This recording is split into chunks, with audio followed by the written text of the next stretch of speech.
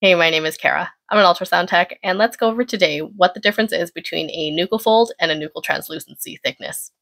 Now, with the video that I posted recently about an abnormal NT that I stitched, as well as my own personal experience with having an abnormal NT thickness, a nuchal translucency is much different than a nuchal fold. I've had a couple of comments now on those videos talking about nuchal folds, when that is very different than what a nuchal translucency thickness is. The NT measurement is going to be fluid that is at the back of baby's neck, and that is normal to see at around 12 weeks time is when we do that measurement of that fluid. Anything over 3 millimeters is going to be considered abnormal, but just because that fluid is increased does not mean baby has a genetic abnormality, and it might not even mean that you have an increased risk for a genetic abnormality.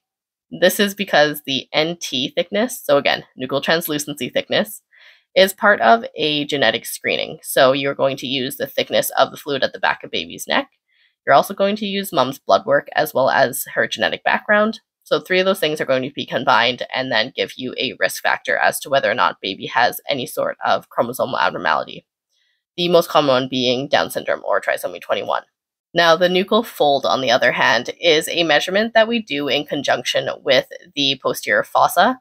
And this is basically a measurement in the anatomy scan of the brain. So it is going to be a thickness at the back of baby's neck, the skin thickness anyways, and anything over 6 millimeters for a nuchal fold is going to be considered a soft marker.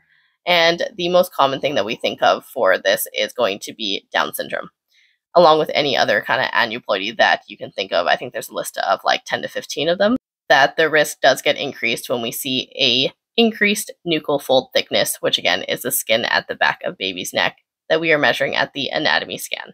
So this is the nuchal translucency that I was talking about. This is the 12-week one. This is the one that I was talking about in my previous videos. And this is just going to be that black fluid that they're measuring at the back of baby's neck. Anything over 3 is considered abnormal. Now this, on the other hand, is showing a posterior fossa view, so essentially a certain area of the brain in a cross-section of the head during the anatomy scan.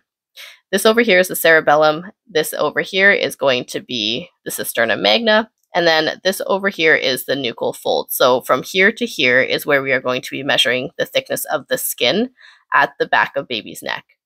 This is going to be 6 millimeters or under for being normal. Anything over 6 millimeters is considered abnormal and will be a soft marker for aneuploidies such as trisomy 21.